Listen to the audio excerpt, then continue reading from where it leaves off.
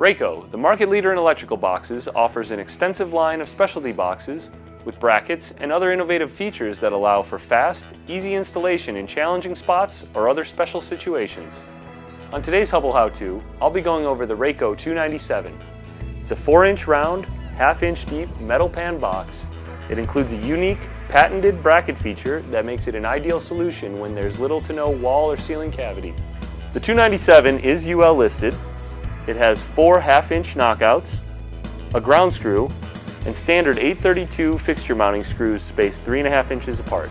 Before I run through the simple installation, let me point out a few situations where the 297 will alleviate headaches and save you time and money.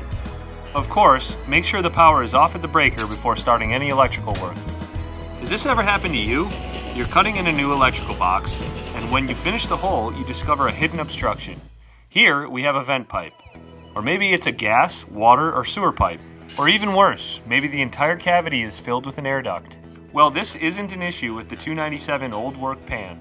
I simply loosen the wing nut, leaving the protective sleeve covering the threads, feed the wiring and fitting into the box through one of the half-inch knockout openings, and slide the box in place so the bracket grips the drywall as you tighten the wing nut. Rotate the pan box to the preferred orientation. Finish tightening the wing nut, and if necessary, push the protective sleeve back down to cover the threads. I'm using RACO's Insider, so I can install my cable connector after the box is in place. And that's all there is to it. The box is now ready to finish wiring and mounting the light fixture. Another great benefit of the 297 is when you have prior knowledge of an obstruction or a tight-fitting spot. Now you have the option of positioning the pan box exactly where you want it, not sacrificing the ideal location due to an impediment. Another example would be mounting a light underneath the eaves here. Typically I'd need to know the exact rafter location, so I can either avoid them or use them to mount an electrical box. With the RACO 297, I have the ease and flexibility to mount the box almost anywhere along the soffit board. Using a 4 1/8-inch hole saw, I simply cut my hole in the preferred location. As you can see from this cutaway view, the 297 fits in nicely and without any issues with the rafters.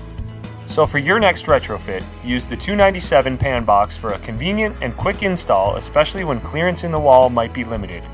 And remember, for any of your commercial, industrial, or residential electrical projects, look to RACO for proven and trusted solutions.